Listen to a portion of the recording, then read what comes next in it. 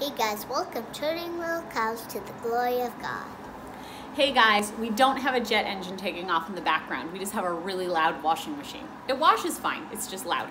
So anyway, I did a Walmart pickup today and I did a Shaw's run. We've been doing Walmart pickups because it keeps us out of the stores, but Shaw's had some really good sales this week. So we'll start with the Walmart pickup. I know you see bananas, don't you? Okay, so all of the Walmart stuff, which goes over here to the celery, was about $40. We bought a couple other things that were not food things. So this is just basic, as you know, Mark's doing keto. We've got a bunch of food here that is keto-ish, like everything here is for the keto diet. So that was about $40. The best deals we got were at Shaw's, and I went to Shaw's. One of the things was for chicken breast, which was $1.47 a pound for boneless, skinless chicken breast, and they didn't have any. None came in on the truck. And I just don't have, with being pregnant, I don't like dealing with raw meat, especially chicken thighs. So I did not buy those, even though those were on sale. I know you want a banana, we'll get there. But for Shaw's, this was a total of less than $25.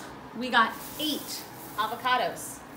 We got 2 boxes of butter at 97 cents a pound. These were 97 cents a piece, I think.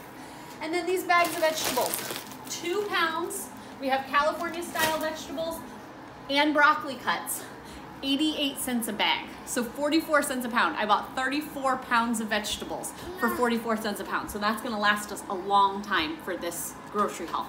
So that's what we got today. Lots of good stuff. The total on the table was about $65. And I hope that that was encouraging to somebody who's looking for some good healthy food for the family. I think everyone would agree most of the stuff on the table is healthy except for maybe the pork rinds. And right, there we go. We're trying to do our best to use the food that God has provided to get our families the vitamins and minerals that we need. So here's what we got. We will see you guys next time on Herding Little Cows to the Glory of God. Bye. Bye.